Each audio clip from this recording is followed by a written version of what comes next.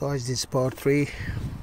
Still working on this Audi TFSI silver line. We eliminate the problem for housing, that filter housing.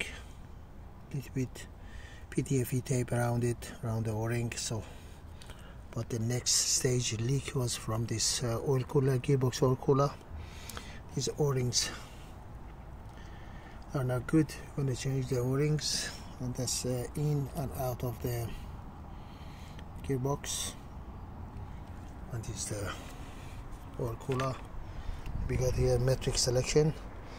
We're going to measure these o-rings and then replace the o-rings. Got 3 bolts here. That's it. There's a spline. We have to clean them and put them back. So it's 3, 1, 2, 3, and then spline. Here we go. The size of a spline is where is it? I cannot see properly. I think it's 10. Yeah, it's 10.